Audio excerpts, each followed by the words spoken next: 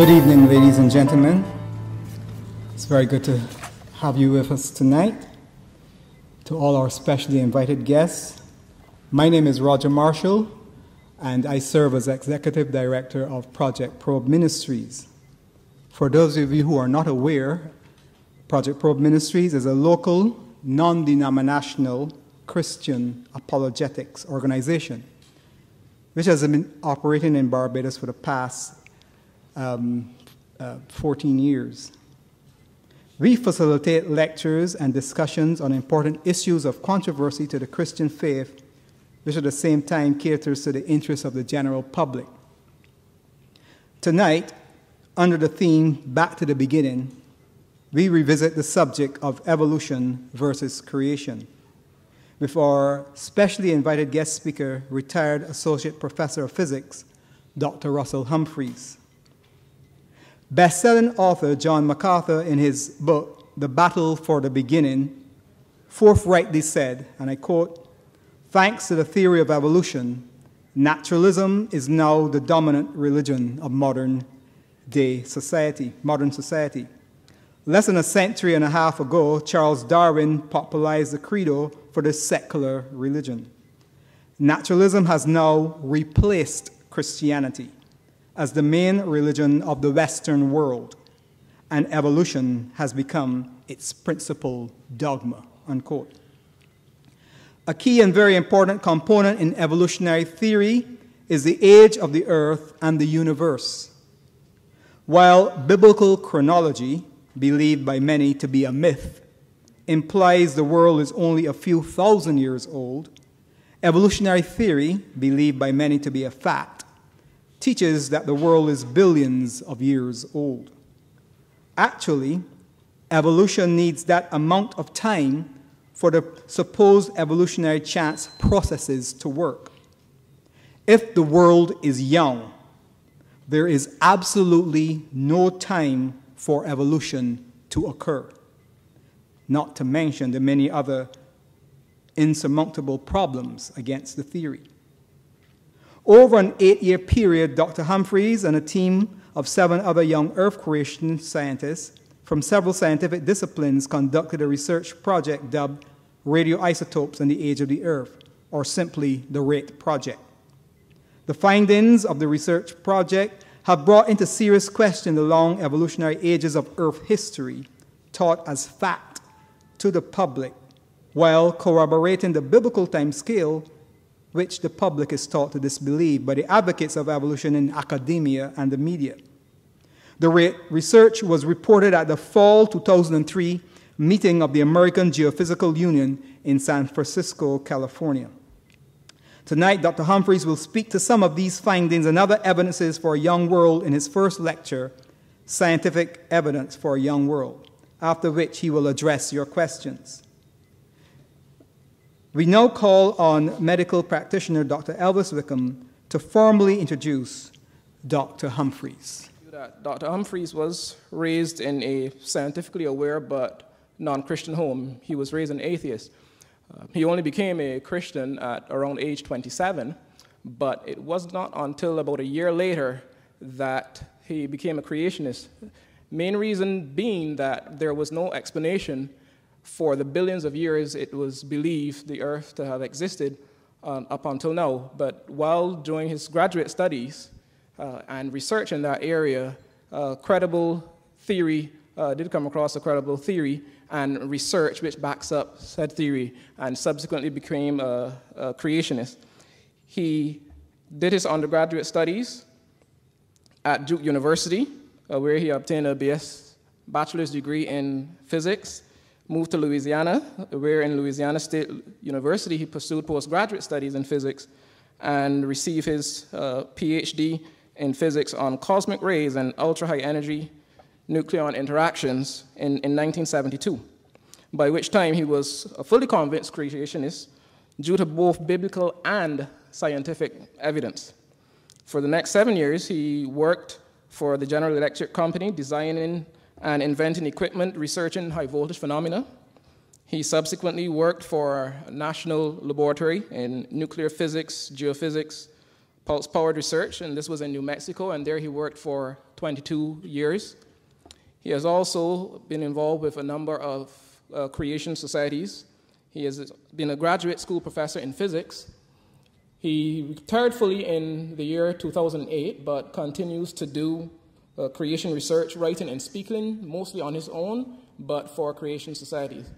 As I said, if I were to actually go through the number of articles that he has written, we would be spending the rest of the night listening to me, but that is not our point here. It is indeed my great pleasure, because I personally am excited to hear this research, to introduce to you tonight Dr. Russell Humphreys.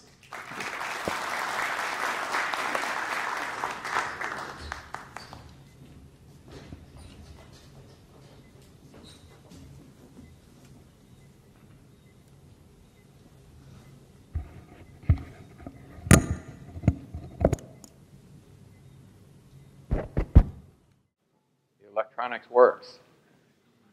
Thank you for inviting me to your beautiful island. I'm really enjoying my stay here already. I have only been to the Caribbean once before, to Nassau, and I've never been this far south in this ocean you're surrounded with. So I really appreciate the chance to just be here. Now, I do want to give you evidence that the world is rather young. And one reason is that a young world makes sense of both scripture and science.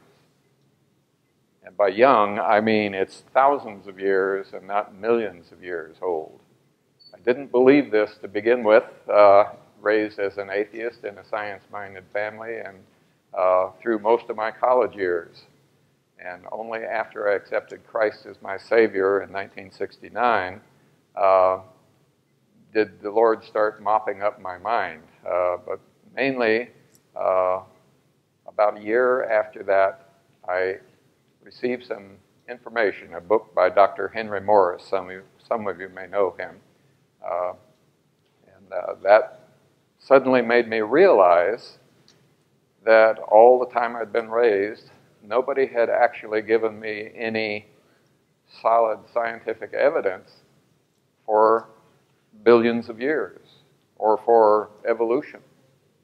Everyone had just assumed it was true, and so it was in the air. It was sort of like assuming the sky is blue. Okay, nobody questioned it. No one thought that it should be proven. And that's the way most scientists are, by the way. They have not investigated most of the evidence that I'm going to be presenting to you tonight, even though much of it, I'd say most of it, is in the scientific literature. It's just not labeled as being evidence that the world is only thousands of years old and not millions. So, just one quick look at the Bible, and then we'll get into the science. But this is my favorite of about 14 passages throughout the whole Scriptures, including the New Testament, for example. Thank you. Could you hear me before? I'm Dr. Russell Humphreys. The fourth commandment. People are surprised that evidence in Scripture for a young world is outside Genesis chapter 1. So, but here is Exodus. It's in the middle of the Ten Commandments. And God said to Israel, 6 days you shall work, and on the seventh day you shall rest. The audio is a little enthusiastic here. 4 and 6 days, and he used the same Hebrew word. For in 6 days the Lord made the heavens and the earth. So here's the Hebrew. I'm not an expert in Hebrew, but I know enough to say that I don't know much in Hebrew. So that's the word sheshit, meaning 6, and that's yamim, which is the plural of days. And it's the same all the way through the passage. So he says, for in 6 days the Lord made the heavens and the earth, and that's the Hebrew way of saying the whole universe. So he made everything in just 6 days. And the context of this verse is ordinary days of the week, because he goes on to say, for in 6 days the Lord made the heavens and the earth. On the seventh he rested. Therefore you, Israelites, Moses was saying to them, you shall keep the Sabbath day holy. And so he was talking about a day of the week. So this is a very powerful verse to me. So because the Bible is so strong about the age of the world, and this is only one of 14 major passages, because it's so strong on this, it's important to kind of nail it down in your mind. So one thing to look at is what he didn't say. And so he didn't use this phrase, this word, olam. It means long time or age, and in the Greek it's translated as aion, which we translate as eon. He didn't say for in 6 eons he made the heavens and the earth. And he didn't say la'elef dor, to the 1,000th generation. That would be about 20,000 years if a generation is 20 years. He didn't use that little phrase, which is often used. He didn't use this phrase here. Let's see, Elefai Revavot Shanim. Elefai Revavot means thousands of tens of thousands. So at least 10 million, perhaps up to 100 million. And those first two words are used elsewhere in Genesis by, let's see, it was Rebekah's sisters who wished that she would have that many children or grandchildren. And, but it's not used in connection with days, so or years.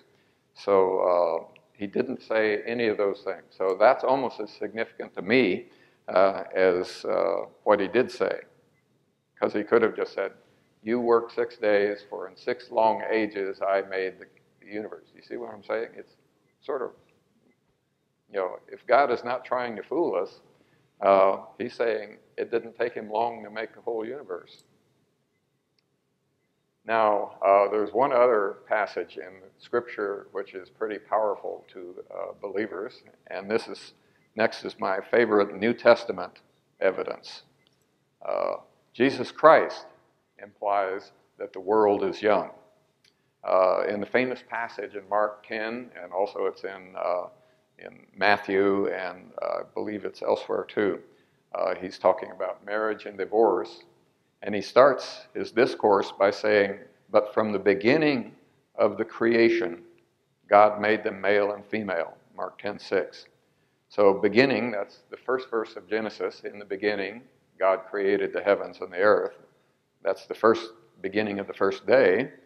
And then God made them male and female as a quote from the 6th day of creation. So Jesus is calling all of that the beginning.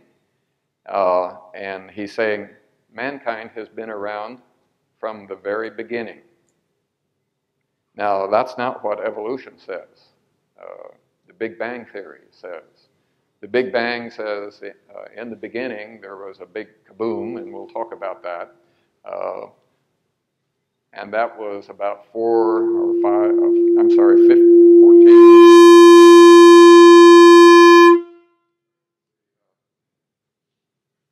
Why is it doing that? Keep an eye on it.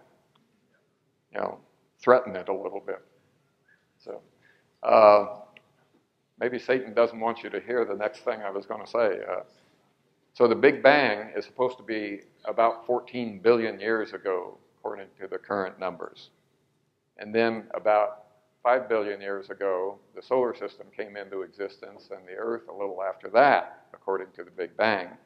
And mankind, in his present form, they think, did not come along until about 200,000 years ago, which is a tiny fraction of 14 billion years.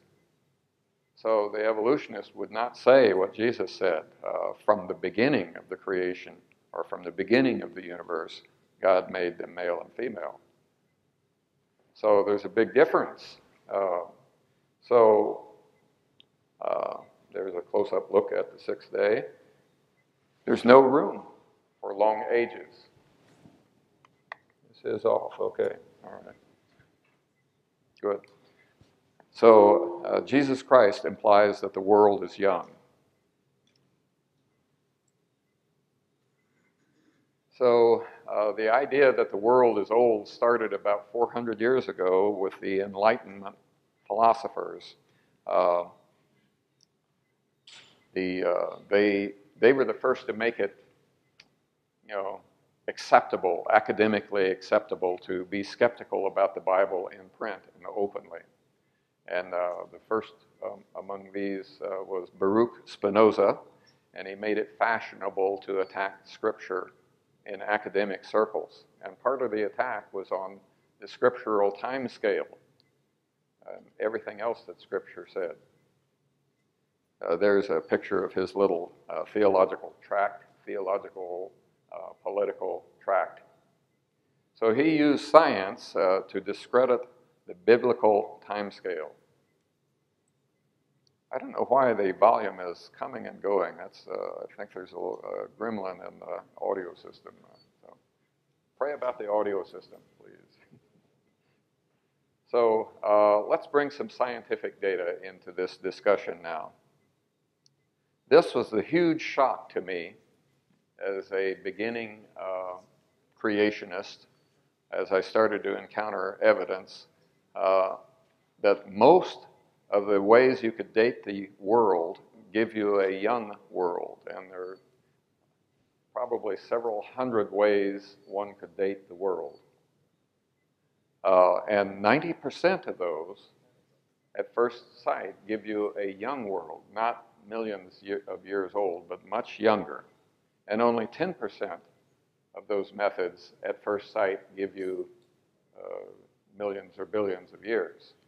Now, you've unfortunately only heard about the 10%. Those are the ones that get publicized. But what I want to do is go through a sample of the 90% for you, and then give some of what we found out about the 10% also. So here's some documentation, and you've got this. You should have this. If you don't have this, you can get some right now. And I'm going to be going through this little brochure, Evidence for a Young World, through many of the evidences. There's 14 of them in here. And so if you don't, do you all have copies? Does anyone not have a copy? Okay, good. Hang on to it. This is a good one to have references for. It's got the references where you can look up on in books, scientific journals, and the internet, these items to check out what I am saying. So you can get this, more copies at icr.org. They have a journal, a little thing this size that comes out every month called ICR Impact, and they have an archive. And as you can see on here, this is the June 2005 issue. This one became very popular, and in the first year or so, people asked for about 50,000 copies. So it's useful to people.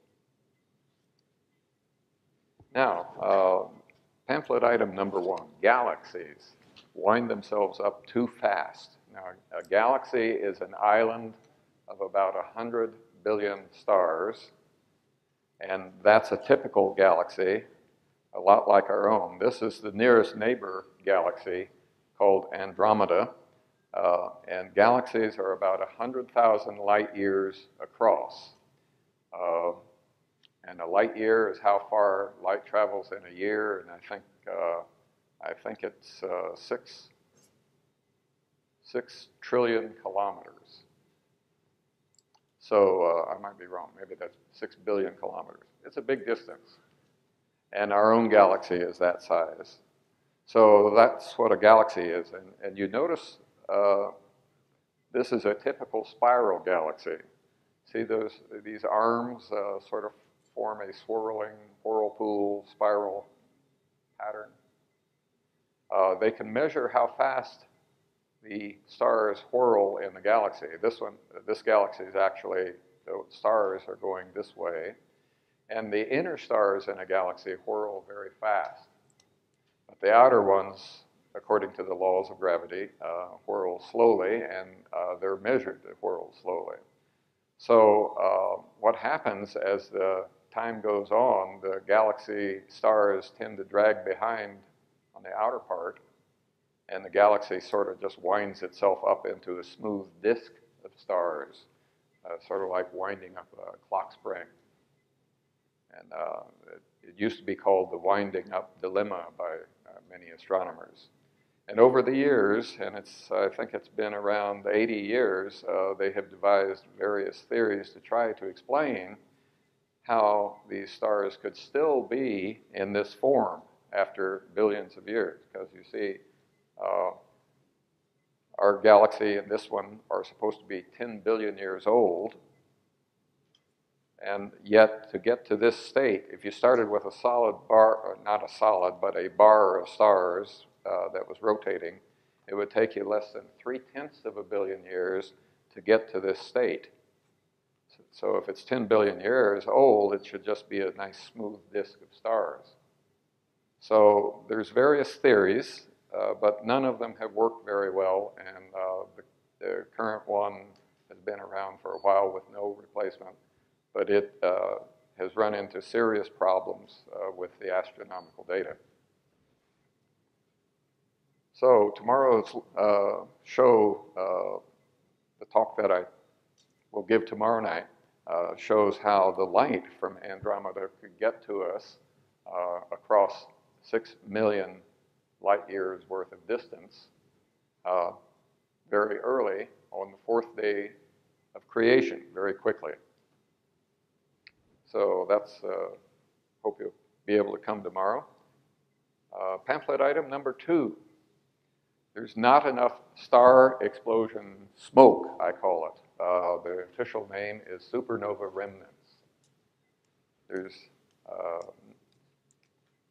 Here's an example of one, the Crab Nebula. That's dust and gas from a star that exploded. And you can see these supernova remnants they should last about 1 million years, 1 million years. So astronomers figure that we should see about, at the rate that supernovas happen, we should see about 3,000 in our part of our galaxy. And the question is, do we see that much? And the answer is no. We only see about 200. So that implies, very roughly 7,000 to 14,000 years worth, and those numbers change a little. So it's not the 1 million years worth that we should be seeing. So there's something wrong. So maybe things are younger out there. So the next brochure item is closer to home. It's in our own solar system. So let's see. Oh, I haven't finished with this one. Oh, I forgot to mention, yes, there's an update. Last year, Creation Research Society conference in 2014, a fellow named Keith Davies, an astronomer, has pointed out that the same thing is true for our nearest neighbor in the southern hemisphere, small dwarf galaxies called the Magellanic Clouds. They should be able to see those supernova remnants in the Magellanic Clouds, and they don't see nearly as much. They see only thousands of years, not 1 million years worth. So now the next item is in our own solar system. So this is pamphlet item number 3. Comets crumble too quickly. The astronomer Fred Whipple said that comets are dirty snowballs, and when those dirty snowballs approach the sun, the solar wind and light blow back ice. They blow back water vapor and other gases and dust from the comet as it approaches the sun, and also it goes away. And this material never comes back, or most of it doesn't come back to the comet when it swings back out into the outer solar system. It loses material every pass around the sun, about 5% of its material each pass. So depending on how fast they come back, and some of them come back fairly often, they should be fairly young. So they're supposed to be remnants of the ice, chunks of ice that were here 5 billion years ago when the solar system allegedly started. And their lifetime in the solar system, for many of them, the ones that come back fairly fast, 10,000 years. At most, maybe 90 to 100,000 years. Halley's Comet has an astronomical age in the solar system of about 90,000 years. So that's a lot less than 5 billion years, you see. Now, there is a theory, it's called the Oort cloud theory, where these dirty snowballs are way out, maybe a tenth of the way out to the nearest star, really way out there. And it's a spherical cloud. And every now and then there's an interaction or a collision or something that makes one of these snowballs come into the Earth, toward the Earth or toward the solar system. And then it suffers another interaction with a planet and settles down into a smaller orbit. The only problem is they've never been able to make that theory work. And later, there's been an intermediate, not cloud, but belt called the Kuiper Belt, of very large chunks of ice out there at the orbit of Neptune and Pluto. But the Kuiper Belt cannot explain the comets either. There's not enough things in it. So it looks like the simple answer is that the solar system is less than 10,000 years old. Now this is pamphlet item number 4. See, some of these things are not all that hard to understand. You've been buffaloed, many of you have been frightened of science ever since that really boring teacher in grade school and who was pushing evolution to sides. And so you ran away from science ever since. But really science, at the root of it, is just kind of simple stuff, okay? And I think ever since I was a kid, I've thought it's fun. So this is another simple item. Seafloor mud accumulates too fast. So here's a cross-section of the continents and the ocean. And I'll talk about the plate subduction in a moment. Rivers carry mud with them, as you know, and they enter the ocean. And geoscientists have added up how much mud there enters. These are not creationist geoscientists, but seculars. And 20 billion tons of mud per year. And if you spread that mud all over the whole ocean from the continental edges uniformly, the mud would be about 400 meters thick. Okay, so that gives you an idea of how much mud is there. Now, there is a way that that mud can get out of the ocean, and that's by this plate tectonic subduction. So subduction is just Latin for leading under.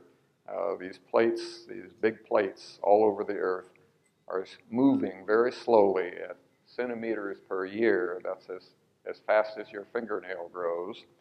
And if it could carry all of the 400 meters out with it, just sort of drag the mud out with it, then that would get rid of about 1 billion, maybe 2 billion tons per year. The other 18 or 19 billion tons simply would accumulate year after year. You with me? And if it accumulates at that rate for as long as the ocean is supposed to have been around, 3 billion years, you would have dozens of kilometers of mud there. So there's a little problem. So the maximum age you get at today's rate of entry of mud would be about 12 million years, which is long to you, but to a geoscientist, that's peanuts. It's a lot less than the 3 billion years. So, and the rate would have been a lot higher during one major event in Earth's history called the Genesis Flood. The Genesis Flood could have eroded most of the mud in 1 year, about 5,000 years ago, and dumped all of what we see, pretty much all of what we see, just during that major catastrophe. See, so all of these things are maximum. This is a maximum possible age, assuming a constant rate of deposit. But in actual fact, the rate hasn't been constant, and we know of the Genesis flood and have lots of evidence for it. That would shorten that age to 5,000 years. Pamphlet item number 5, the sea is not salty enough. So those same rivers that carry mud into the ocean also carry dissolved salt and sodium and chlorine and other materials from those rocks that get weathered. And so geoscientists have measured how much goes in. The sodium that goes in is about 450 million tons per year. So that's the input. And geoscientists have known what I'm going to talk about is a problem, and they've known that since the 1930s. So they have sought for ways to get sodium out of the ocean.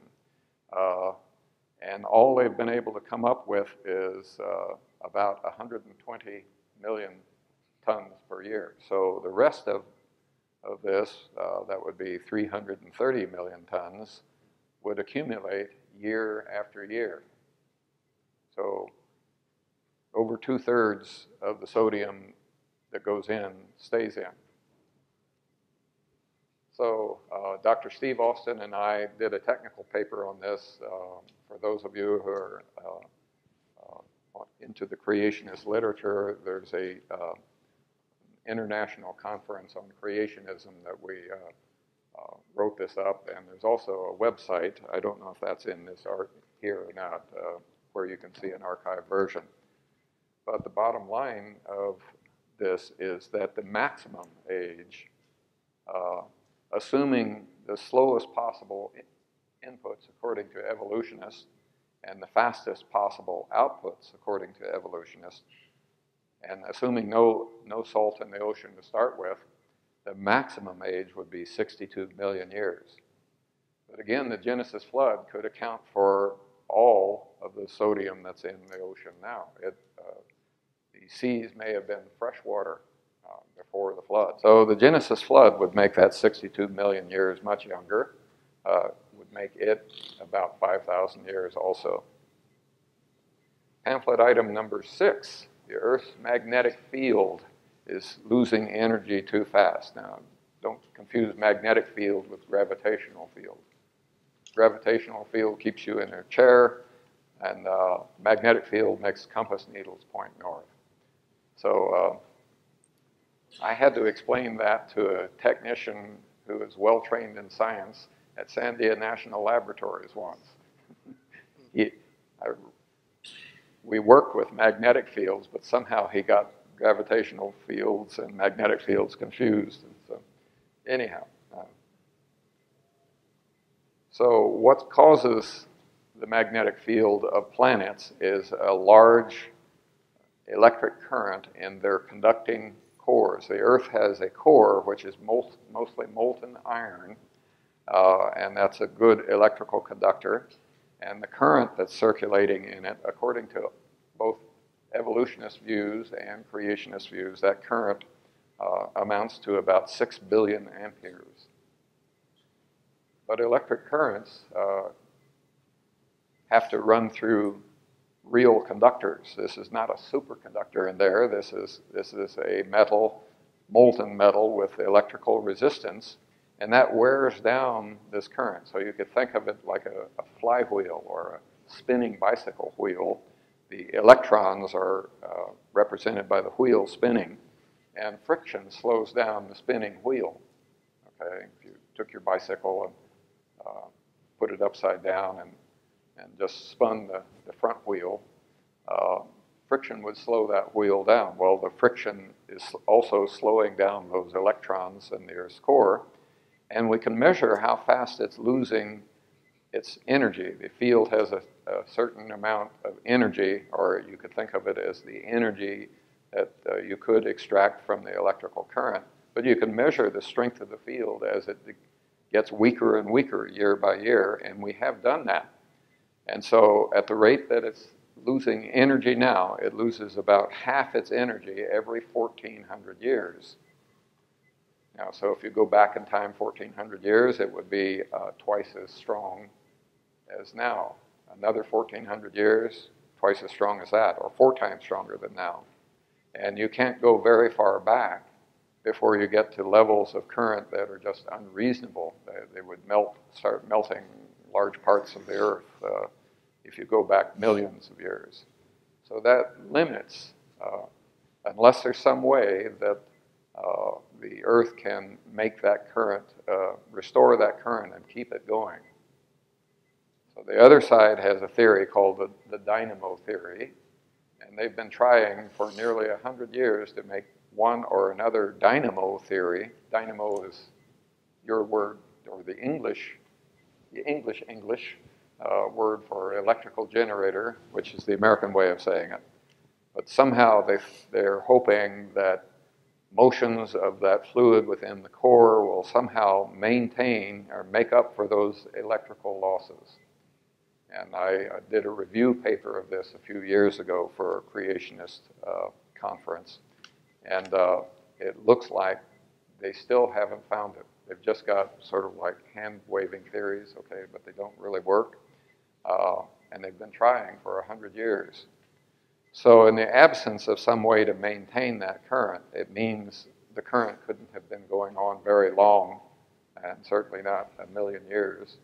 The maximum age you get if you extrapolate back just smoothly to some reasonable level is about 20,000 years. However, we have evidence that the Earth's magnetic field reversed its direction about once every day. For during the year, all the fossil layers were being laid down during the year of Noah's flood, creationists think.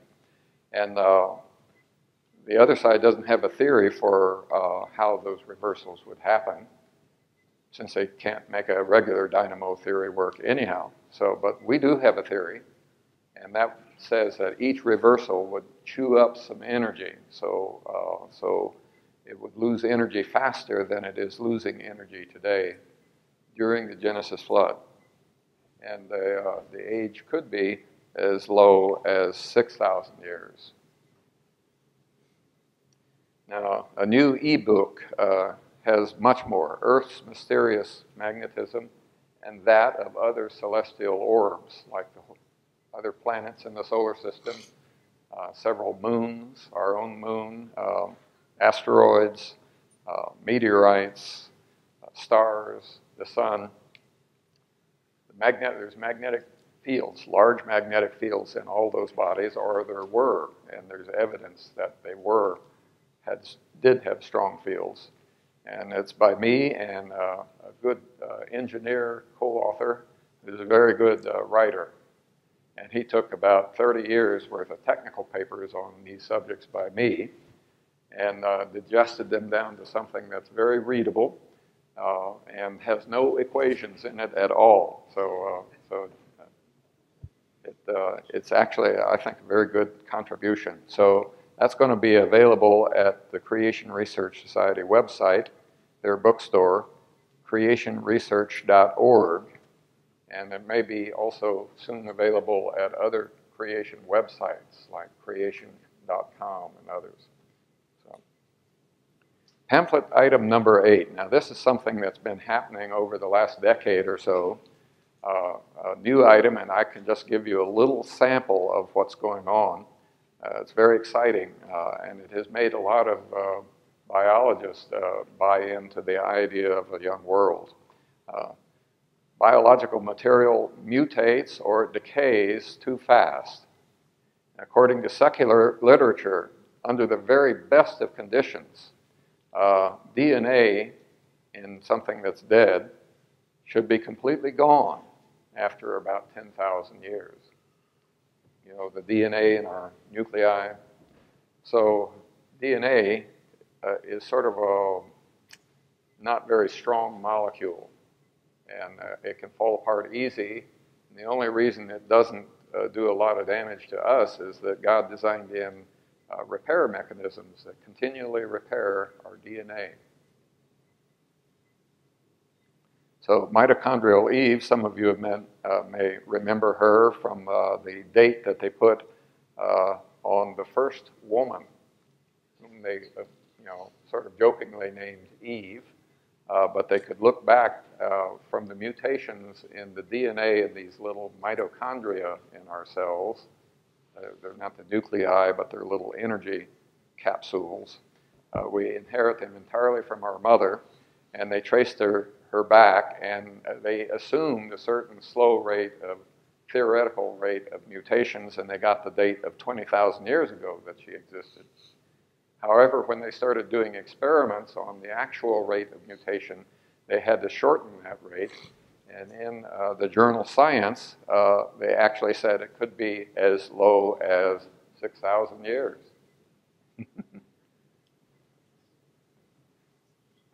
So DNA from insects in amber, you all remember the Jurassic Park series, where they extracted blood that mosquito had extracted from a dino, and they used that to make a new dino.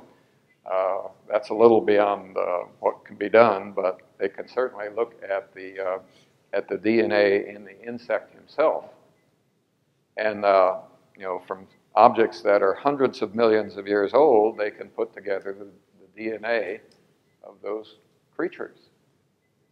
Yet the DNA is supposed to completely fall apart after 10,000 years, under the best of conditions, according to the secular journals. Something is a little wrong there. So we could say less than 10,000 years for that. That's just another sample. There's many, many of these things being found. Permian bacteria. Permian is like supposed to be a geologic stratum, a layer that was laid down 250 or so million years ago. And they revived it from a salt dome. They found bacterial spores in the salt dome, and they revived them, and those bacteria have no damaged DNA. Yet the radiation they would have undergone during 250 million years should have just completely shredded their DNA. But they have they're perfectly workable bacteria. And so something was wrong there again. So we'll put less than 10,000 for them too. Neanderthals. By the way, Neanderthals are perfectly human, just sort of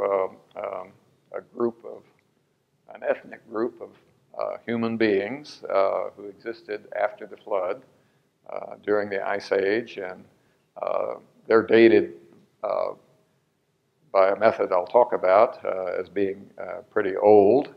But they recovered blood from a Neanderthal that they dated at 40,000 years. And they reconstructed the entire Neanderthal genome and confirmed that he's just another variety of human being. But they didn't have any trouble reconstructing his DNA. And he's supposed to be that old, so something's wrong there too. And there have been others that were supposed to be older. Same thing. So some of you may have heard about this. It was over a decade ago. A T-Rex bone found in Montana. They found in the marrow of the T-Rex big thigh bone these things, dinosaur blood cells. They're still red, you notice. They're not brown. And like blood cells you find in bone marrow, they have a little dark nucleus. You can see that in some of them. And the blood vessels that these were in were still preserved. And when they stripped away the stone from around the bone, the minerals, let's say, from around those blood vessels, they were still stretchy and rubbery. And yet they're supposed to be 70 million years old for that particular dino. And this is not an uncommon occurrence. So we'll put less than 10,000 years for dinos. And more dino blood cells and soft tissues in the journal Science. That is not a creationist journal. It's a very prestigious evolutionist journal, 12th of June, 2005. And that's just one of the things being found. Now, this issue of the Creation Research Society Quarterly, it's a quarterly scientific journal, has a whole issue devoted to this stuff. It's called the iDino Project. We looked at a Triceratops horn and extracted soft tissue from that horn and published in a secular microscopy journal. So the guy who did that was fired by his university for publishing something pointing to a young dino. So, but lots of things in that issue. Among the other things is carbon-14 dates on dinosaur bones, and I'll talk about that. But lots and lots of stuff about preserved tissue, preserved flesh in fossils. Now, things that old, if you had an uncooked chicken leg bone and you put it in your refrigerator and you left it there for 70 million years, you think any of the flesh of the chicken bone would be left. So that's the problem that the people who are doing, like the lady who was one of the contributors to the dino red blood cells, the T-Rex blood cells. She's been accused of being a clandestine creationist. She vehemently denies it, says she's a Christian, but she's a theistic evolutionist Christian and believes in the millions of years. So she and others have been working on ways they could preserve those things for 70 million years. And thus far, they don't really have a good working theory. But this issue discusses her theory and some of the other theories and the evidence against it. So where you get this issue, the Creation Research Society Quarterly, soft tissues in fossils, half-life, the half-life of that soft tissue is thousands of years. Half-life means diminished by a factor of 2 every few thousand years. And then there's carbon-14 in fossils, and I'll discuss that more. So go to creationresearch.org, and you can buy this special issue there by itself without subscribing to the rest of the journal. So pamphlet item number 12, not enough Stone Age graves. Now, evolution has a view of the human population that says we're nearly 200,000 years old. Humans in their present form. That's actually the only form we've been in, but nonetheless, that's what they say. And they think that there was a factor that limited the population to 1 million, maybe as much as 10 million all over the whole Earth. And I'll discuss that factor in a moment. But I'm going to give them the benefit of the doubt and take the smaller number here, 1 million. So this is what would have happened to the population according to their theory. So here's time moving along nearly 200,000 years, and the population leveled off at 1 million pretty quickly and stayed level. That's their view. Now, their view also is that sometime around 10,000 or so years ago, we discovered agriculture. And that's important because what the limiting factor is their hunting and gathering assumed lifestyle. There's only so much acreage on the earth to gather and hunt in, and that limits how much food is available, and that limits the population. They calculate to a few million. And yet you have over nearly 200,000 years, a lot of people living and dying. So there's a lot of dead people that accumulated during that period. And then farming took place for some reason. They figure that early man wasn't smart enough to figure out that you could put a seed in the ground and make plants grow, or you don't have to hunt for the animals. You can just corral them up and eat them when you feel like it. So then anyhow they say that that took the lid off the population, so it could rapidly rise to today's population.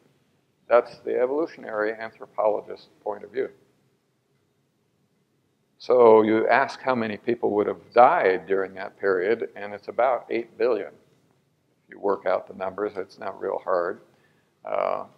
And they buried their dead. They didn't let them just be scattered on the surface. They buried their dead with artifacts. So even if the dead would completely decay away, there are artifacts, the stone axes and the beads and the necklaces and such, the pottery in the graves with them should still be there. So how many do they actually see? Only thousands.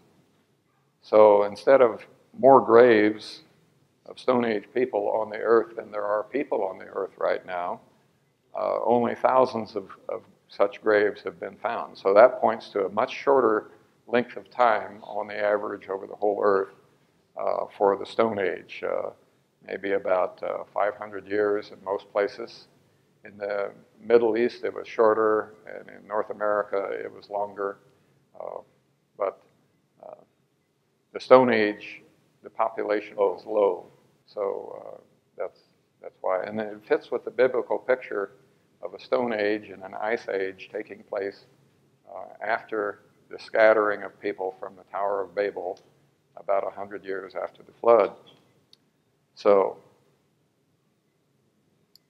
now the next item is something that was very obvious, and it was even obvious to me as an unsaved teenager. It bothered me in my high school years, and that is pamphlet item number 14, that written history is too short. Written history. So here I've got a plot of the number of documents. High up here is billions, down here is millions, here is thousands, and we get down to 1 on that scale, that kind of scale. And then here we have time, and here's Abraham, Jesus Christ, and now. And you know the dates for those. But if you start with billions of people today, there's also billions of written documents. At least as many written documents as there are people. But if we extrapolate back in time to when the population was less, the number of documents also decreases. So we get down to somewhere around the time of Abraham, very few written documents, and none before that. There's legends that claim to go back further than that, but actual documents such as hieroglyphs on the walls of Egyptian temples, actual writing that can be dated, isn't too long ago. In fact, the time scale is roughly 5,000 years ago. You could argue, say, maybe it's 6,000 or 7,000 years. That's okay. My point is that it's not hundreds of thousands of years. Mankind's supposed to have been around 100,000 years, or 200,000 years. So this is, let's summarize this 90% type of evidence. Most of those dating methods say that the world is young. So in the pamphlet, we've got galaxies, supernovas, comets, sea salt, seafloor mud, bent strata, I didn't talk about that one, the Earth's magnetic field, Helium and minerals, I didn't talk about that one. Radioactivity, halos, I didn't talk about that. Stone Age graves, agriculture, many more. And I'm not going to try to read all of those to you, but just take a quick, let your eye run down the list there. Fast hardening of rocks, fast decay of Saturn's rings, fast coal formation, magma to the Earth's crust, lots and lots of things. Now, you're saying, a lot of people want, when they see that list there, they say, where can I get a copy of that list? Well, you can get it on the internet. Creation.com has much more evidence of that sort. They have this article called 101 Evidences for a Young Age of the Earth. It's like a longer version of this with 101 evidences, several paragraphs per evidence, and fully documented from the scientific literature and the internet and so on. So you go to creation.com, and then you just plug in 101 evidences into their search engine, and this article will come up. So we're not talking about just a teeny tiny little bit of evidence. This is actually most of the evidence on the age of the Earth that exists. Okay, what about the 10% of other kinds of evidence that you have heard about, like carbon dating and all that? Glad you asked. This is pamphlet item number 11. Evolutionists believe that fossils should have no carbon-14. Fossils are supposed to be old, and they think that carbon-14 decays fast. There shouldn't be any carbon-14 in fossils. Now, carbon-14 is the radioactive form of carbon. About 1 out of every trillion carbon atoms in your body and all living things, 1 out of every trillion is this radioactive carbon-14. And it decays with a half-life of 5,700 years. That sounds like a long time to you, but that's actually pretty short for a lot of radioactive nuclei. It decays fairly fast, but it's a very mild kind of radioactivity and doesn't do much damage. But it's handy for dating things because of that half-life. So 5,700 years, every 5,700 years, there's only half as much carbon-14 as there was before.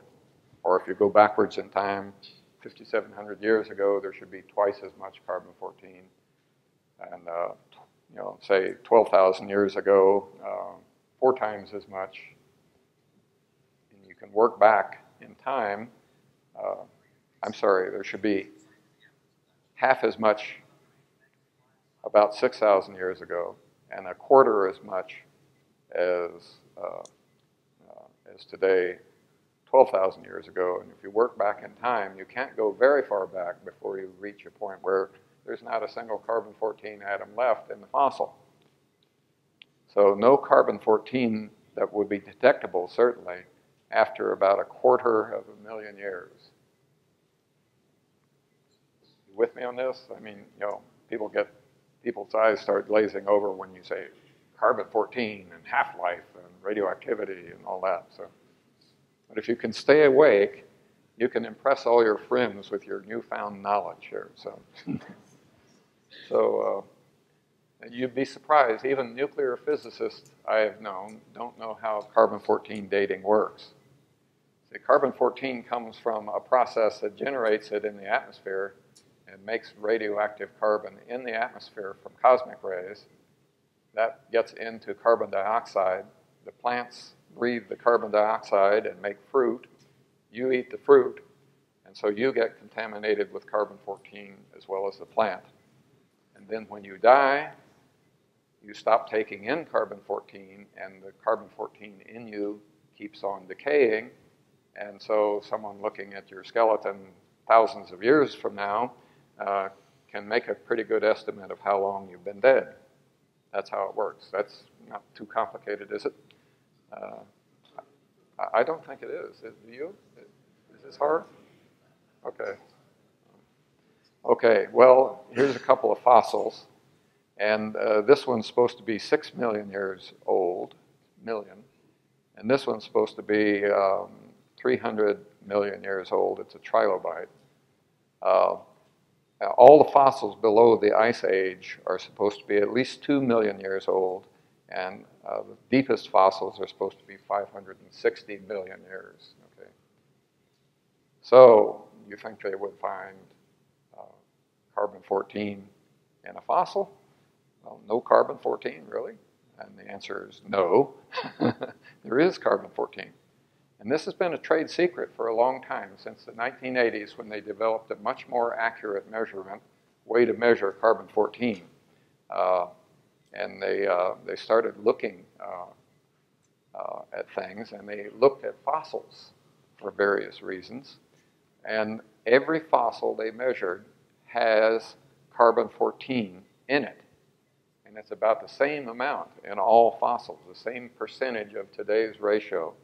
It's about 0.5% or 0.25% of today's 1 out of a trillion. And all fossils contain, on the average, no matter where they are, what kind of fossils, where they are in the world, contain carbon-14.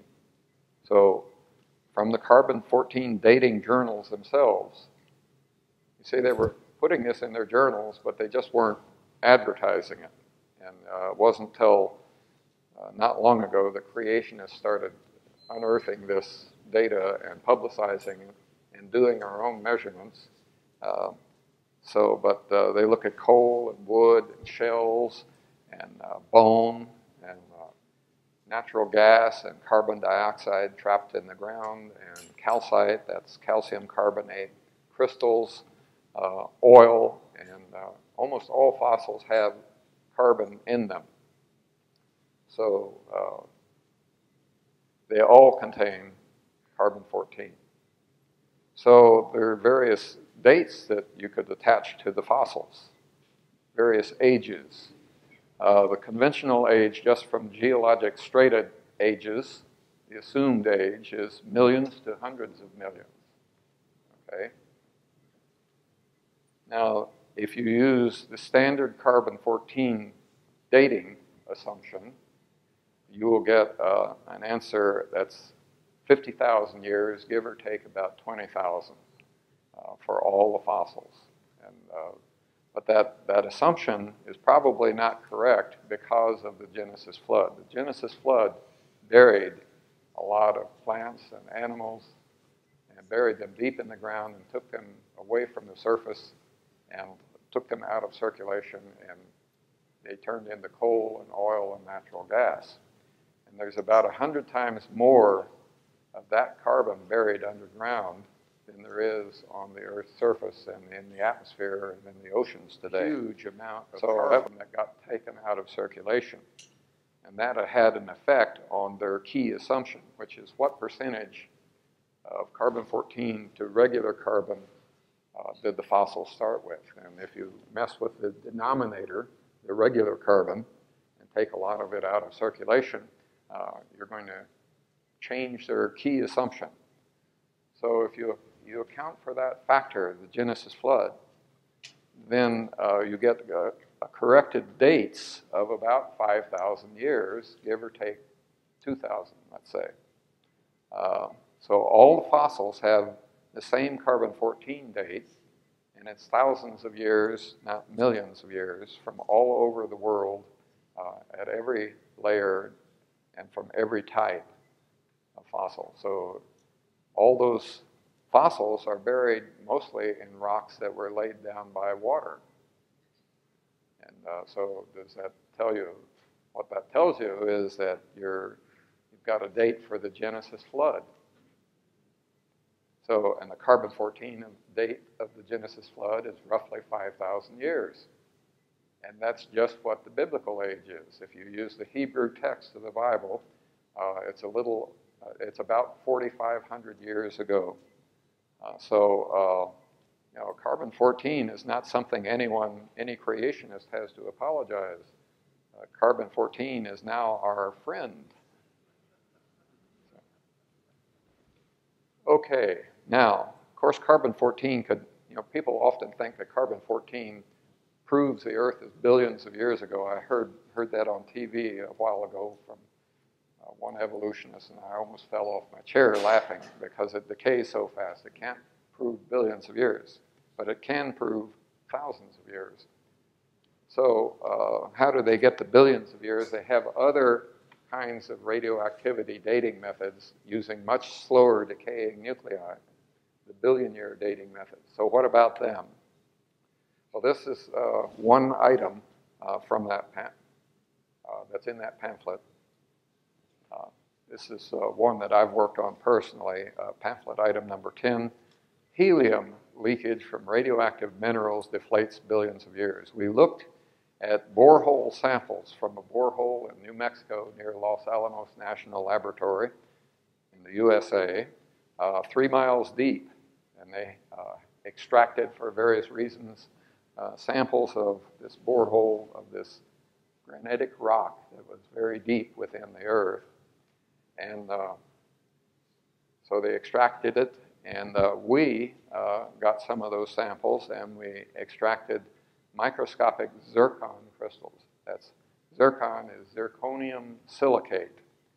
And zirconium silicate is an interesting mineral because when it forms from molten rock and crystallizes, it grabs uranium and it rejects one of the daughters of uranium. It rejects lead. It doesn't like to absorb lead, but it likes to absorb uranium as it's forming. And these are tiny. This is about 60 germ diameters, 60 microns, millionths of a meter.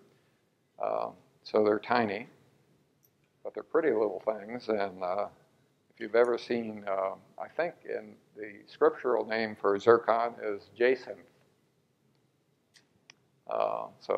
And it's not quite the same as cubic zirconias. That's a different mineral, zirconium oxide. But they're an interesting microscopic nuclear physics lab because they contain uranium when they start, but none of uranium's ultimate daughter of decay, lead.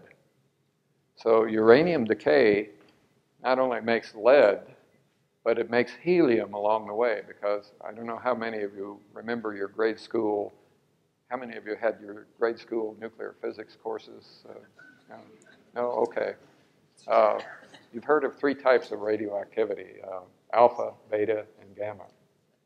So alphas are little helium nuclei. They consist of 2 protons and 2 neutrons. And uranium decays 8 times. It spits out an alpha particle, which is a helium nucleus. And the helium nucleus travels out, and in this size crystal, a lot of them stop before they leave the crystal. They grab 2 electrons and form a full-fledged helium atom. So here I'm just going to have one uranium-238 atom decaying down into one lead-206 atom. And count how many helium atoms get made there. So one uranium decaying to lead, it makes how many helium atoms? 8. That's right, 8 helium atoms.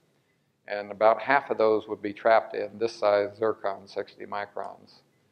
So we know, if we know how much lead was in the crystal, we know it didn't start with any. That's been proven experimentally that they don't absorb lead when they start. So if we know how many atoms of lead are there, we know how many helium atoms were originally deposited in the crystal. Okay. Now, helium can leave the zircon. Oh, by the way, the Los Alamos people dated these things just from the uranium and lead. They got an age of about 1.5 billion years, okay? At today's rate of decay of uranium-238 down through all these stages to lead-206, it would have taken about 1.5 billion years to get the amount of lead that they see, okay? That's how they get the billion-year ages. That's one example. But the helium, let's think about the helium. Helium can leave the zircon. Much helium, though, is still in the zircon. So here I've got a plot, just a chart, the depth in miles going from half a mile down to 2.5 miles. And it gets hotter and hotter as you go down there, starting at half a mile, it's about 95 degrees centigrade. And all the way down there, it's 277 degrees centigrade. As hot as your oven turned on full blast, I guess. It's really hot down there. And I'm going to show you what percentage of the original helium that was deposited we still found in the crystal. Up here, 80%, here, 58%, 42, at that, 27, 17, 1.2, finally down to 0.1. So the hotter the crystal gets, the less helium is kept. And that's perfectly consistent with a process called diffusion, where helium can leak through solid crystal structures. And the hotter the structure is, the faster the helium can leak out. So some helium leaked out. And how fast did the helium leak? Well, we want to see. We did an experiment. We commissioned an experiment with a well-known expert evolutionist. We didn't bother telling him we were a creationist group. And when they found out about that, when I told them, they were very mad. But they told us, they measured the leak rates from the actual crystals that we used. And the bottom line is that helium leaks out so fast that the zircons have to be very young. So we looked at how much was left, so we knew how much had been lost. We had a measurement for the losses, and then the laboratories measured leak rates, and we divide that into the losses. Yeah, the math is really more complicated than that, but that's the bottom line of it. You get about 6,000 years, plus or minus 2,000. The actual number was 5,800 something years, and 1,999 on the error bars, but so I rounded those off. But that's the date we got. So we basically invented a new way to date the same crystals. Other than using the uranium to lead method, we used a helium leak method, and we got a much younger age than 1.5 billion years. In other words, helium leaks out of those crystals so fast that after 1.5 billion years, there wouldn't have been any at all. So those crystals are young. So there's a technical book that documents this and other projects we have that are just as exciting, but the carbon-14 and the helium projects are part of this Radioisotopes and the Age of the Earth initiative, and this is volume 2, and this is a very technical book. Okay, don't tackle it unless you love techie stuff. Okay, but it's online for free if you want. At icr.org. That stands for Institute for Creation Research, but just type in icr.org/rate, R-A-T-E.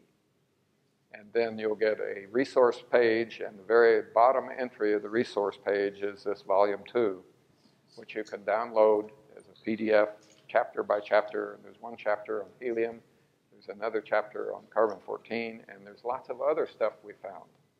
The bottom line of our results is that it looks like God speeded up radioactive decay enormously during the year that Noah was aboard the ark. And he did it, it looks like, to release heat within the earth to accomplish the geologic processes he wanted to happen during the Genesis flood. It may have been even the way he started the flood.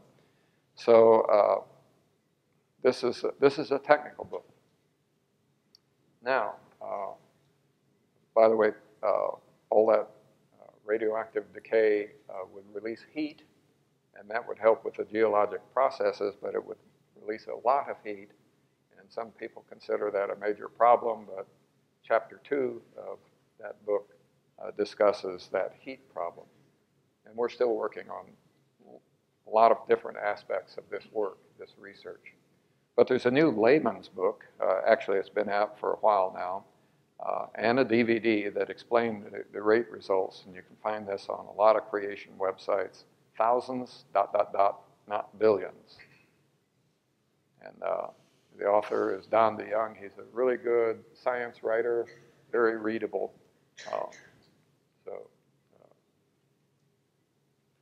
At the other conference where I presented this, I said it was at the book tables, but it's not here. So you have to go online to get it. Now here's a non-technical book that has many details on a lot of things. It's called the Creation Answers book. It has chapters on carbon-14 and dinos and starlight, what I'll talk about tomorrow night. And that's at creation.com. That's a great website. Has a lot of resources on it. Okay, the bottom line of all this is it's a young world after all. So here's a scale with the evidence. We've got a lot of young world evidence that I talked about, but we do have some evidence that's been on the old world side. We have carbon-14 and some of those billion-year radioactive dating methods. So the data for youth heavily outweighs the data that at first sight looks like it's old. And then the rate data explains those nuclear dating ages. So keep your eyes on the right-hand side of the scale there. Carbon-14 shifted sides. And the other data we're working on taking right off the scale. So we think we've got a really good case, scientifically speaking, for a young world. Why am I telling you this? I want you to trust the Bible. If you can trust the time scale of the Bible, that's the most questioned part. You can trust the Bible, and it becomes a direct connection between you and God, and you don't have to have some expert tell you that it means something other than what it really means. So that's why I'm presenting this data to you. So remember that one verse, Exodus 20:11, for in 6 days the Lord made the heavens and the earth. Thank you very much for your attention, and I think it's going to be time for questions now. So.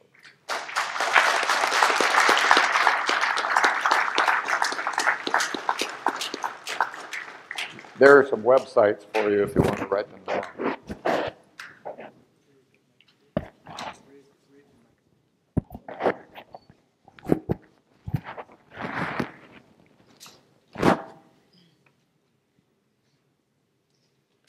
Well, thank you very much. I hope you enjoyed that presentation by Dr. Humphreys. And he has willingly volunteered to answer some questions that you may have. I'm just going to give you the format for the questions. The microphones are in the aisle. We want you to use the microphone that is closest to you, and we will just take the questioners as they come first serve. Now, we want you to just ask your question, please. We don't want you to go into any comments. Just if you have a question, come ask your question, give your name so that we can identify you, and then ask your question. So I'm going to start with the microphone closest to me. Gentleman here. Hi, good night, Dr. Humphreys. Thank you for your educational insight. For Christians, it is very obvious for us to see the truth, to know the truth. You yourself said as a young man you were an atheist, and I'm presuming that the further you dug into your physics, the more you realize that it is design and not chaos. I'm just wondering, I mean, I know the answer is obvious, but I want to ask you, in the States, actually practically in the West, evolution is being taught as fact. And what is happening is it's deceiving the young mind from very young. Actually, I think most of the schools in Barbados now are actually teaching evolution itself, even Catholic schools.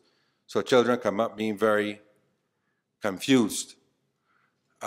We know that the enemy is the prince of the power of the air. So he controls media, TV, everything. I would like to know what you think can change the course of history, where most of us in here tonight are probably Christians.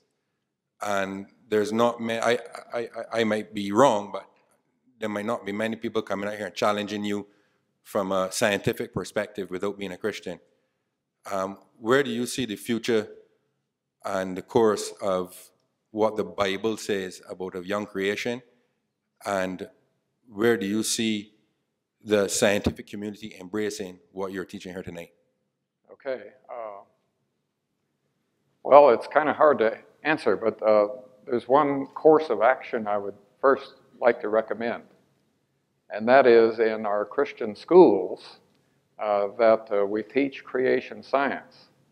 I went to a radio station, and there was a Christian school right next to the studio, and the kids were very enthusiastically studying whatever they're studying. And I asked if they were studying any creation science, and my escort said, no. They might get that later on when they're teenagers. Well, most kids have already made up their mind about these things by the time they get to teenagers. Various studies have shown that. In fact, most kids who are teenagers raised in Christian environments have decided by the time they are teenagers that as soon as they get away from home, they're going to leave the church. So telling them about creation science when they're in their teens is a bit late. And there's no reason to wait that long. I would like to see Christian schools teaching creation science, real science. The kind of stuff I taught here, maybe simplified. I've taught this same stuff to 4th, 5th, and 6th graders in public schools in the US. And they like it. In fact, they're among my smartest audiences. I think there's something that happens to a teenage mind when the hormones hit, and some people never recover. So, but anyhow, so if you have any input with your creation, with your Christian school teachers and principals, tell them that they should not avoid this subject. You see, they're avoiding the subject because a lot of Christians don't believe the world is young. And some of them get very angry if you try to tell them that. And so the Christian schools, just like a lot of Christian pastors, generally avoid this subject. They don't like to take a stand on how old the earth is, according to the Bible. You'd think they'd be the first to say, the Bible's very clear, it's young. But they avoid the issue, and so do the Christian schools. So one thing I think would make a big impact is to teach creation science in grade school. And don't be afraid of giving lots of science. Kids just love science. I just happen to be one that never stopped loving it, so I'm still a kid at heart. But anyhow, that's what's going to happen is anybody's guess in the scientific world. Some of the biological evidence about DNA, the complexity of the genome that the biologists are discovering, is that there's evidence that many of the former evolutionist biologists, especially the younger ones who can still change their minds, are secretly becoming at least what we call intelligent design theorists. They believe that there was some kind of intelligent designer behind all this complexity in life. But the evidence about the youth of the genome shows that life hasn't been around that long itself. And that's also starting to make a dent in many biologists. So, but I don't know how far it's going to go.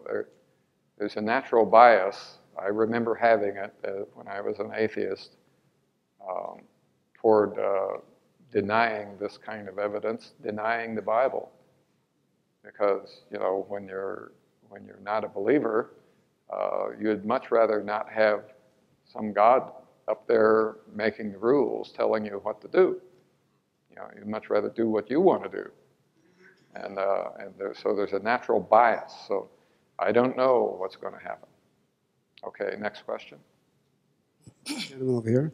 Yes, good evening. Joseph Scott. A very well presented discourse. However, I would like to challenge you on this document here, the one that says that begins with Abraham at 5,000 years. There is a lot of recorded history pre-Abraham. Pre-5,000 years. Pre-5,000 years. Well, you may remember I said, and the dates for recorded history depend on carbon-14, and that depends on assumptions. No, I'm talking about historical data. I'm not talking about how do you get? I cannot go on carbon-14 with you. Let me put it this way. I said when I presented that you could say that it was 7,000 years, and I'll say now you can say it was 10,000 years. Because I'm close at 10,000 years right now. No, if you're talking about... No, wait. If it's 10,000 years of recorded history, what happened to the other 190,000 years humans in our present form were alive on the planet, according to the other side? No, listen, I'm not dealing with that convoluted element of scientists getting into all that. I'm just saying that we cannot start at Abraham. It does not start with Abraham. It starts before Abraham. That's all I'm saying. Hold a minute. No, I'm having trouble with Bajoran, Bajan accents. What I'm questioning here, or what I'm calling into question here is that your history begins with Abraham. From what I'm seeing here, your history begins, the world's civilization begins with Abraham right here.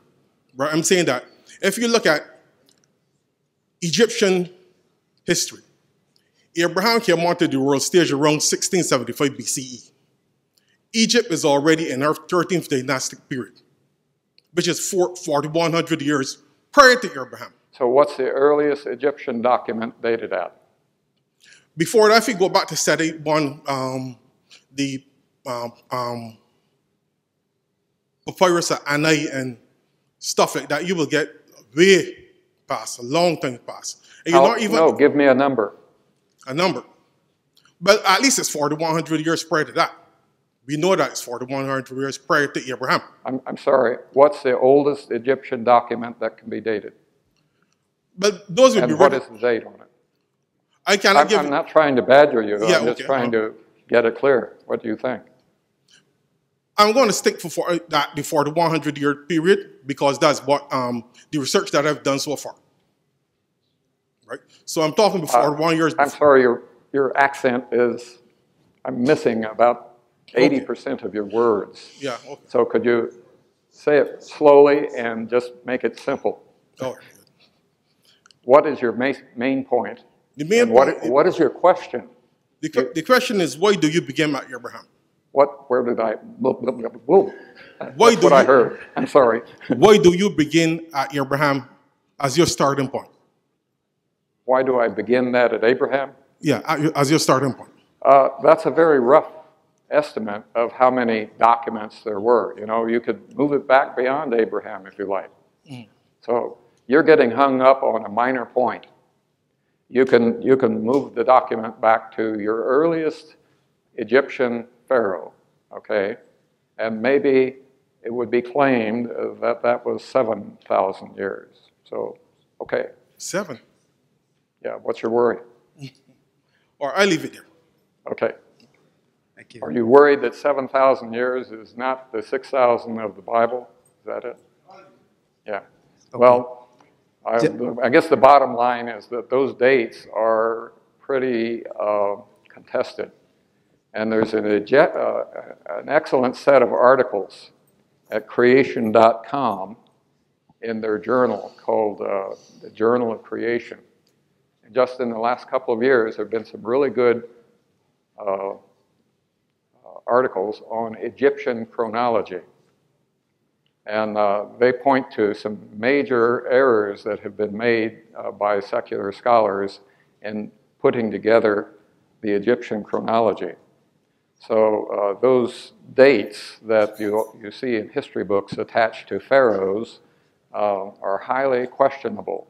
And it's still a matter of great debate, not only among creationists, but among secular scholars, just how to correlate the Egyptian chronology with the biblical chronology. I hope that kind of covered what you're talking about. So next. Yeah, before you begin, though, let us just stick to the questions. If you have a question, ask your question, make it as clear as possible, but ask only your question, please. Okay, my name is Kevin Brown. Here is my only question. I recently read a book called Big Flood, Big Faith. And I don't know if you've heard of that book. No. Okay, the author was proposing that a meteor hit the Earth. He was proposing that Noah's flood occurred because of a massive cataclysmic event that obviously God would have brought about. And he gives certain models as to, you know, not to get into that, but I just wanted to ask you if you heard about it, if you think a theory of the meteor hitting the Earth, if you think is a plausible theory for Noah's flood, and the impact it would have on, I see you mentioned something about the temperature of the Earth and certain things like that. Yeah. I just wonder if you could elaborate on that a bit. Thanks. Well, the answer is yes, I think it's a plausible theory, and there are a lot of creationists I respect who depend very much for their theories of what caused the flood on meteor impacts, okay? I like another theory, but that's okay. Yeah. Gentleman here. Hello, excuse me. Hi, good night. Name is Tevin Brown. I already know the answer to this question, but just for the benefit of those who might not know, I would like if you could speak briefly on why it is I can't believe in both the Bible and evolution together, as in saying that God would have caused evolution to happen or use evolution as the means by which he brought man about. Let's see. There are these Christian believers even who are evolutionists, and you're asking what would bring us together or something? No, I'm asking you to speak on why it is is it biblically possible that God could have used evolution to create the world or to bring about the modern world that we see today? Yeah. If you didn't have the Bible, you could maybe imagine that God used evolution. But if you read the Bible, it doesn't sound at all, the process doesn't sound at all like evolution, you know. Let there be, kaboom, there it is. And the same thing for the Big Bang Theory. A lot of people don't notice this, but the order of events in the Big Bang, and that we're talking about physical evolution versus biological evolution. But the order of events in the Big Bang is contrary to both, is contrary to the order of events in the Bible. And also the events of the days of creation, if you wanted to say each of those days was an evolutionary change, that order is not right. For example, you have, let's see, when the fish and sea creatures come along on the 5th day, and the birds come along on the same day. But the plants have come along long before this, and they're land plants, whereas evolution says that all life should have started as plants in the sea, and then you get land plants, and then you get land animals, or sea animals, and then you get land. Anyhow, the order of events in Genesis doesn't fit biological evolution or physical evolution, either one. So I would say that's my problem with the theistic evolution idea. Good evening. My name is Thomas. My question here has to do, in fact, I have two questions. I have quite a few, but I'll just ask two.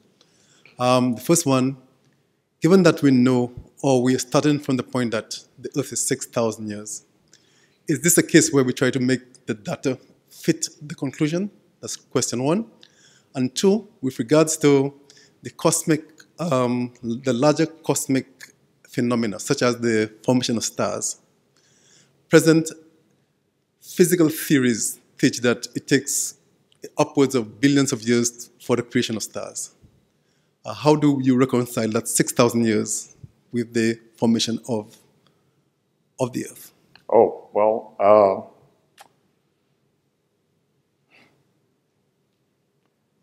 the evolutionary theories assume entirely naturalistic processes for the formation of stars. So they, they bring gases together and have them slowly get together by gravity, and then they have to lose some energy, and then they collapse some more, and they spin around and have to lose some angular momentum. And there's a whole series of processes and several stages along those processes. There's sort of a hand waving. Every evolutionist acknowledge this.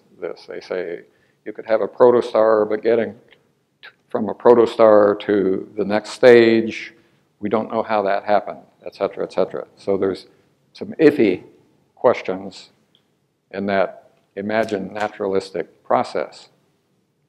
But we don't know that the star is formed by that process. It may simply be that God said, I want a star, here it is, kaboom. That seems to be the way he made everything else in Genesis 1. So the answer is, how do we know how long it actually took the actual stars to form? And that gets you away from evolutionary theories. And the only information that we have happens to be in Scripture.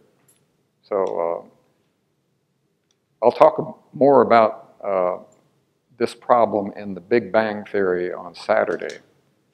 But there's a huge problem there in assumptions. If you assume that everything was once nothing, and then it gradually became something, that's still a huge miracle, okay?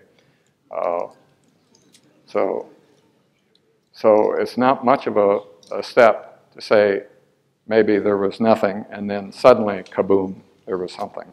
You see what I'm saying? So it's all just.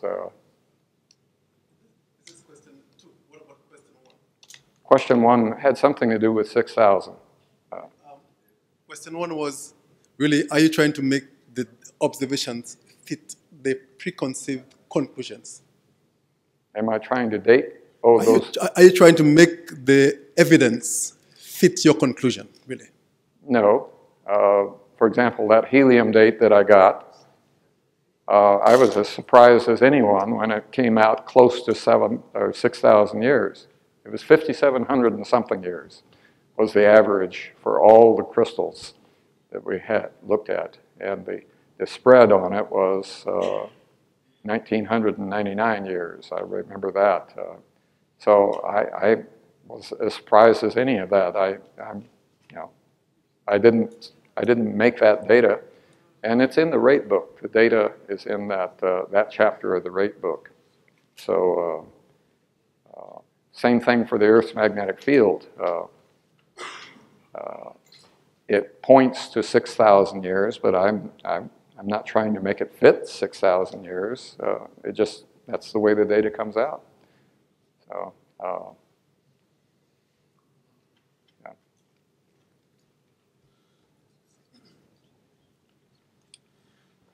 Hi, good evening. I'm thinking that the evolutionary theory or the science, modern science, is kind of tenacious because it is used to extrapolate and predict scientific advances, vaccines, organ donation, things like that. So I'm wondering what creation science has done for us. Oh, what creation science has done in past history? What's it going to do and what has it done, yes. Well, you might consider... What can it predict? Okay. And what has it done?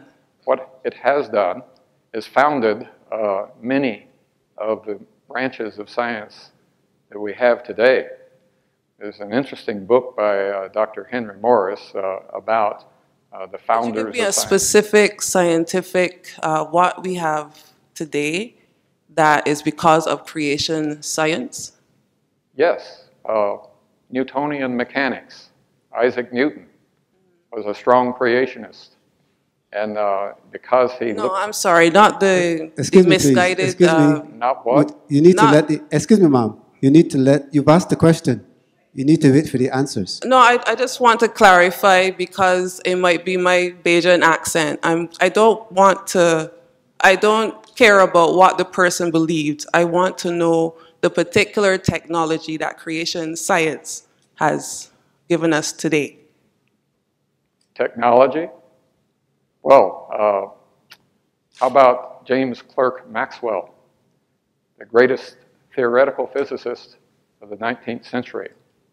And he based his work on the greatest experimentalist of the early 19th century, Michael Faraday. Both of them were strong creationists. No, you're misunderstanding me. Not the beliefs of persons. I want a particular science or technology. You're not letting me answer the question. Both of those men, because of their creationist Christian beliefs, developed their ideas. Creation shaped their ideas. And it's because of them that we have this electronic stuff that sometimes behaves. Okay, there's an example of technology. And there's a lot of examples like that. In other words, I don't know how to describe it, but you look into most of those creation scientists and you will find that they had an attitude toward the natural world. They were trying to uncover what God did. And because they were trying to uncover it, it sounds like we should stick with evolution. Why is she... Why are you letting her keep on dominating the mic? No, I think I've answered your question about 2 times, and I think it's time for somebody else. Pleasant good night to all. My name is Lyndon.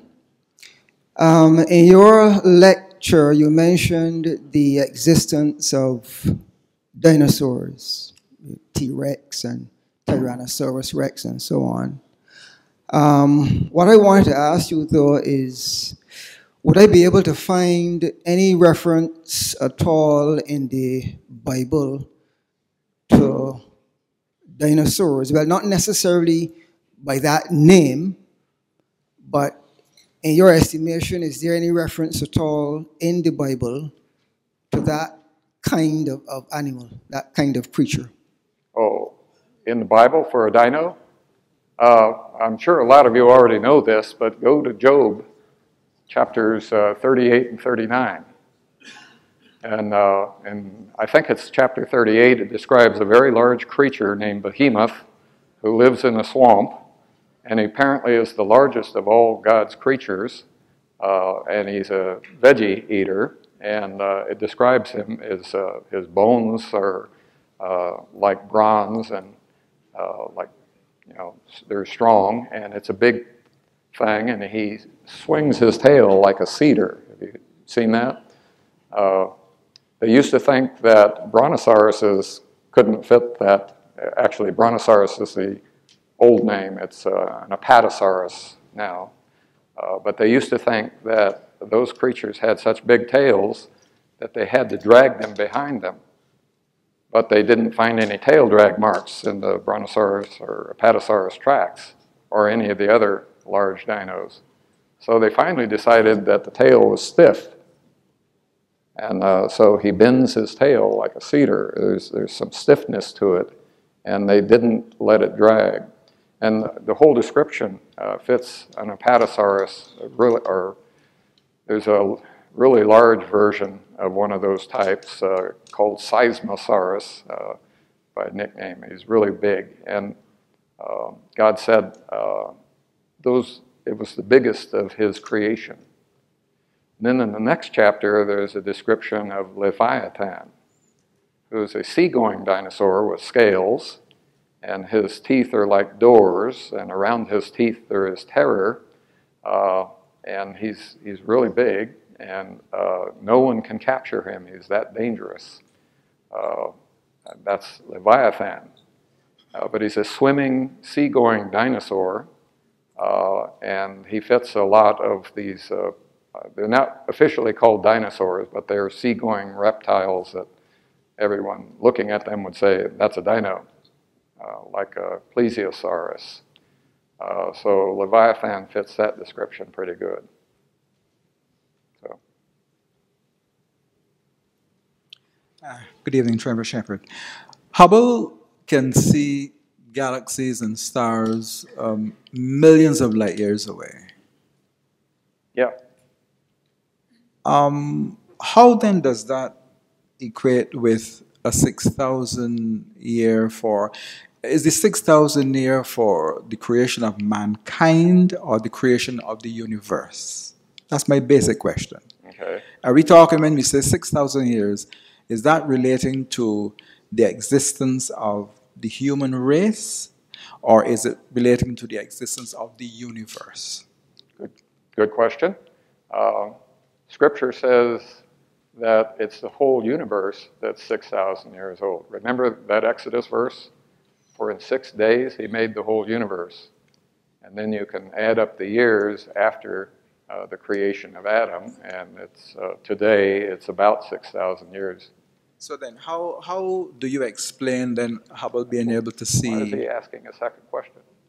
No, I'm not. This is still the first question. It's still the first question. Okay. How then do you explain Hubble being able to see objects that are supposed to be millions come to tomorrow's meeting. That's the subject of tomorrow's meeting. Yeah, sorry. Okay. I want to emphasize, ask your major question and leave the follow-up questions for afterwards. I'll be happy to answer them afterwards, but we want to get everyone who has a first question first. Mr. Chairman, my name is Sylvan Lashley. I'm not going to ask a question. I just want to respond to a young lady who asked about the impact of creation science. I'm going very brief. When I was a young student studying zoology, chemistry, as a young Christian as well, I was confused.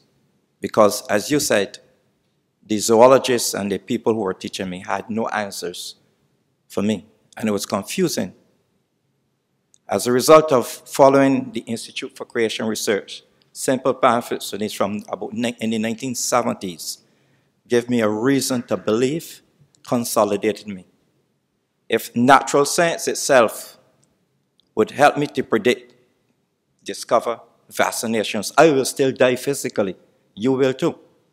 But what I found about the Institute for Creation Research and creation science, it gave me reason for faith, order. So when I study my atoms and my protons and my neutrons, and I see order, and I see the diversity in nature, it impacted my life.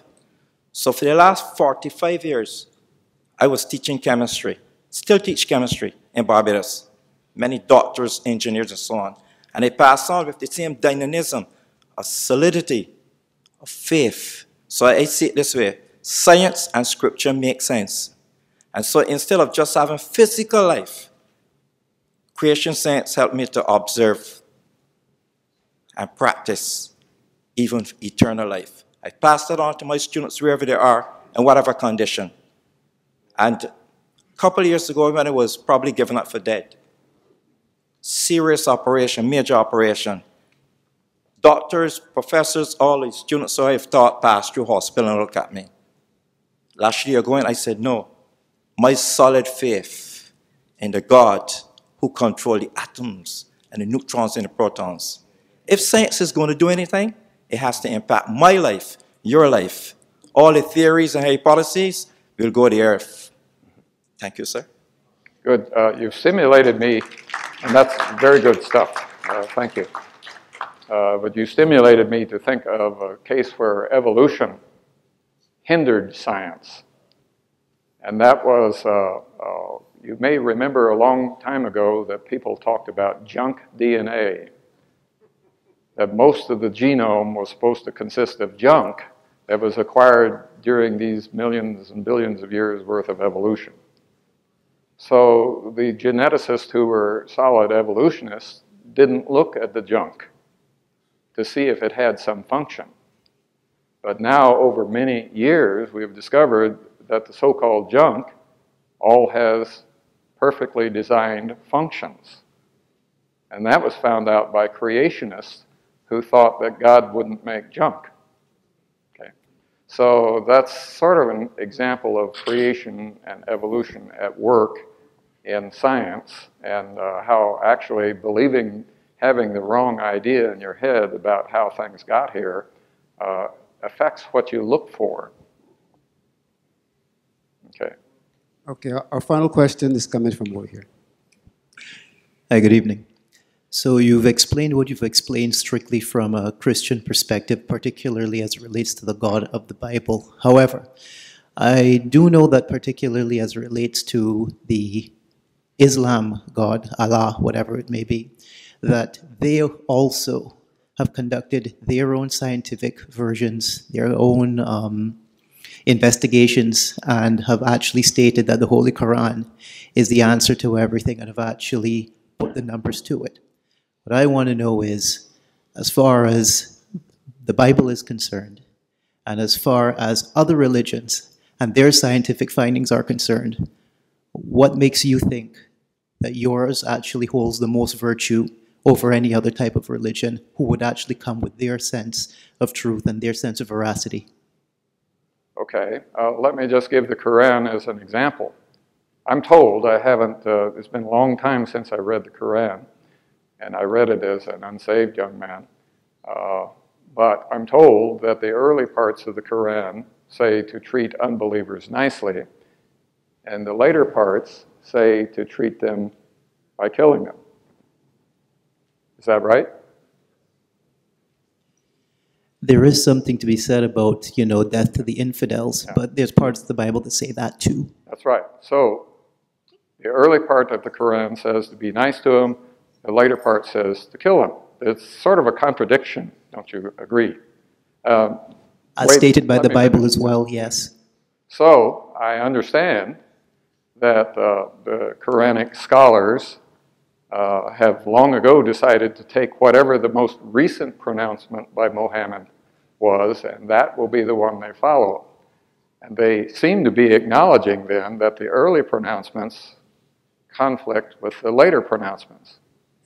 Now, the Bible is not like that. The Bible is consistent from one end to the other. Because I spent a long time looking at the alleged errors. As a new believer, I wanted to know, so every time some skeptic came along and said, oh, there's contradictions in the Bible, I said, well, okay, fine, give me one. And often they didn't know of any, but some did come up with them. So I spent a long time, and I got books on the subject from skeptics and looked for the contradictions. There were no contradictions. I couldn't find any. So the Bible, I think, is unique among those books. At Duke University, before I was saved, we had a required course on world religions. So that's when I read parts of the Quran, and I read part of the Bhagavad Gita, and Buddha's writings, and all of that stuff. And even then, I formed the opinion that this other stuff in the other world religions, this was an unsaved, non-Christian, atheistic young man. I just was not impressed with that other stuff. It just seemed like a hodgepodge of contradictory ideas. So the Bible is not like that. So that's one very good reason for sticking with the Bible as your basic picture of things. Okay, is that the last? Thank you very much, and thank you all for asking your questions this evening.